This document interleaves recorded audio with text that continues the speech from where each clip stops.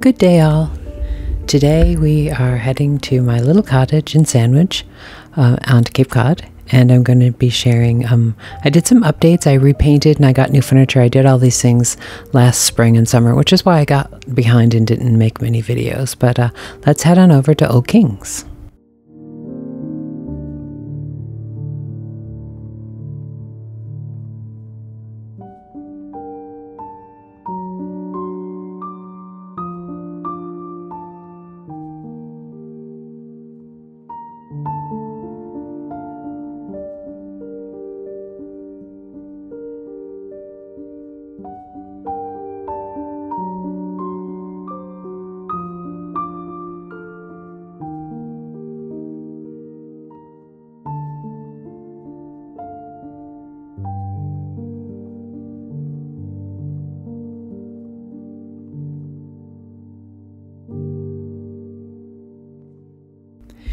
So here's the kitchen before I painted. It used to be in a sort of a buttery yellow with reds and little touches of blue.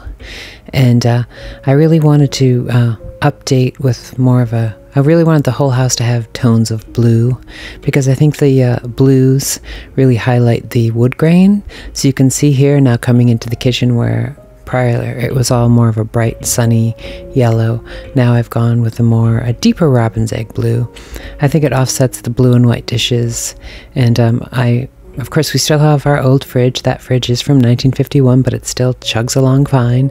But I just wanted to update things, and I also felt by giving everything sort of a unified color in here that the little touches of wood tone would just pop.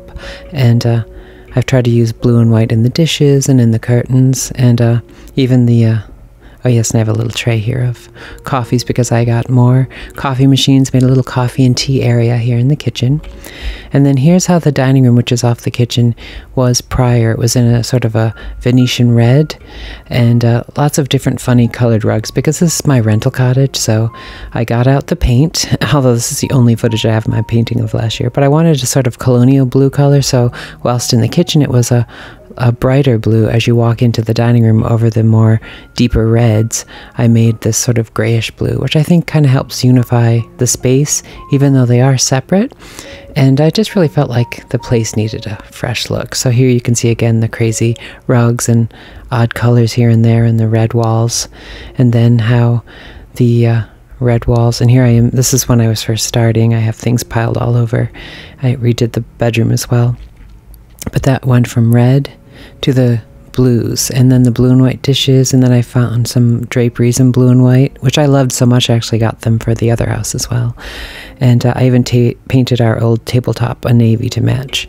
Then as you look into the open living room, sitting room area, and you can see the old beams up here at the top. I'm sorry, my old footage, this is my footage from before I redid things. It's a little bit shaky, but the new footage is a bit smoother. But you can see all the old beams. This house is over 300 years old, so it's all hand-hewn beams. But now you can see how much more uniform it feels with the bluey, soft blue grays, and the new rugs with shades of blue and green, and then the blue and white curtains, draperies. And then I got a new leather sofa, 2 new leather chairs, and then I just think it kind of blends more with the blue tones, where prior it was yellows and reds with kind of a mismatch of odd colors and rugs that were kind of kooky and furniture that was just left over. But it was a rental property, but I felt it finally needed a little update. We used to have that funny rug with the big circles and the old sofa with the Asian pattern on it, and my little French chair, which I now have at Bunny Hall, and the old TV, and even the built-in dresser and the door to the front hall. All those were sort of a creamy off-white. They'd been that way forever.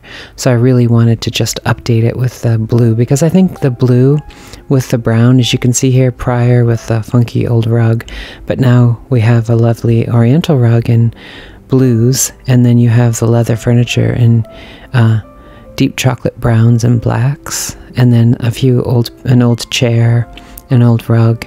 I'm sorry the TV is on. I had to get the cable set up for the season, so I had to have it on to have it connect properly. And then here we are before I painted, with the old door being white, and now you can see, don't you think it pops much nicer in that lovely sort of robin's egg blue? It is an historical color, but I can't recall what it's called. And then here's the old door, and it's cream, and then you come into the hallway. But now in the hallway, I also changed this from creams and yellows to that same sort of historic colonial blue. And then upstairs, where there's a small hall and 2 bedrooms. This is prior to my repainting and getting new furniture. It was a very quirky mess of like old beds and funky random colors, and things were just sort of a mishmash of things we had sitting about. I mean, it worked fine for an old Cape Cod rental, but I just really wanted to give everything a fresh lick of paint, new rugs. I even got new bedsteads, new mattresses, new side tables. So this is the before. Still sort of a slaty blue color here, but I actually updated it with a this color. Oh, again, here we have this. The hallway is blue with a deep, old colored doorway, and this is the main bedroom here. This is, again, prior to my painting. The bedroom is kind of a mishmash, and I didn't like the way it set up, but we have built-ins here, and then the bed was kind of a funky spot in the corner, where now you can see I've painted the door in the hall. I've got a new rug and a new chair, so this works well, and then I think it ties into the hallway. If you're looking back down, that goes down into the little front hall. Again, this is a Cape Cod, so the upstairs is sort of in the eaves or the attics. So now in this room, even though this bed is quite a sort of a modern bed, what I really wanted is, because this is a rental cottage, I don't want it full of fine antiques, but I wanted to give it sort of a uniform feel. So I got a really comfortable bed, a semi-modern sort of headboard, but it's quilted, so it's quite comfortable.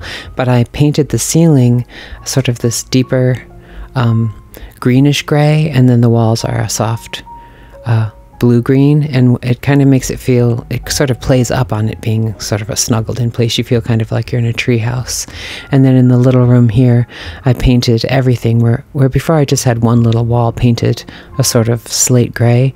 I painted the ceilings and the walls, everything the same color in here, because this is a very tiny little room, and I got the same blue and white curtains as down below, and I have new bedsteads, which are new, but they look like iron antique beds. And then here you can see back downstairs, prior to my changing it with the old funky sofa, and everything was miscolored in the old television, odd curtains, and again, just a mishmash of things we had in the house for years as we were renting it out. But I really felt bringing in a unified blue, and then the blue and white draperies and new furniture, new rugs with blue tones. I just think everything ties together. Again, I'm really sorry the television is on in the background. I had the volume off because I was trying to get the cable to work, so I didn't even realize it was on until I watched the footage.